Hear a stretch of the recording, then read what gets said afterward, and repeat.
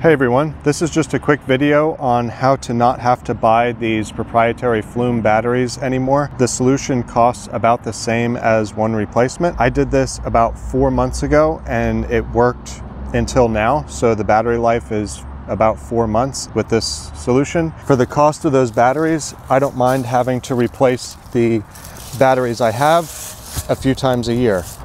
So if I pull out my Flume water meter and open it up, I just got a couple of these battery packs with alligator clips on them, and I just clipped both of them in parallel on the leads. They're conveniently marked positive and negative, so I just lined up the colors. And then I got this 8-pack of lithium-ion rechargeable batteries, and so now it's time to change these out.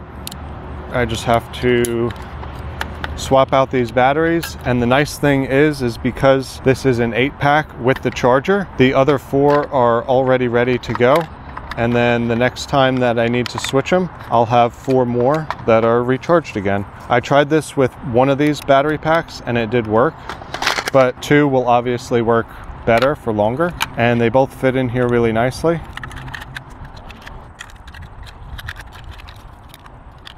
It's as easy as that, no having to wait for them to be shipped, no having to buy them anymore, and it works great. I just have to reinstall the meter. These are the discharged ones that I can now charge up for next time.